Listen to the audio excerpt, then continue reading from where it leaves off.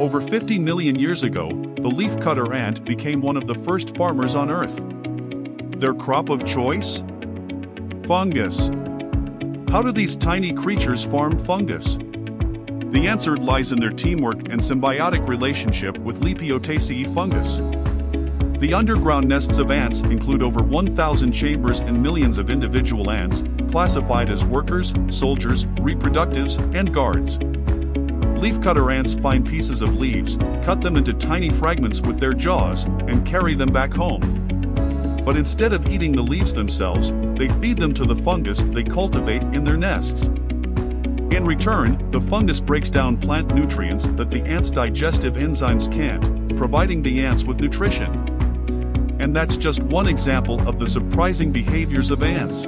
Have you ever seen leafcutter ants? Let us know in the comments, and don't forget to like and subscribe Sci Opener.